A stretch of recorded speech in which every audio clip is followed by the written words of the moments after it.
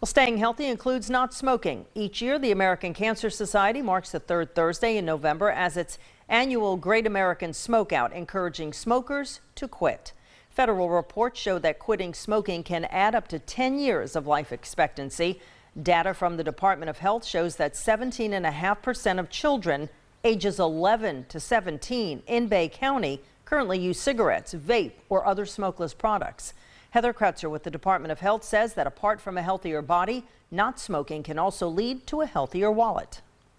The average smoker spends about $2,200 a year. Of course, we're at the holiday time and everybody, is thinking about how to save money and in the new year. So that's something to think about too, is those money savings. And over the course of 5 years, that's $11,000. You can learn more about how you or a friend can quit smoking on our My Panhandle mobile app.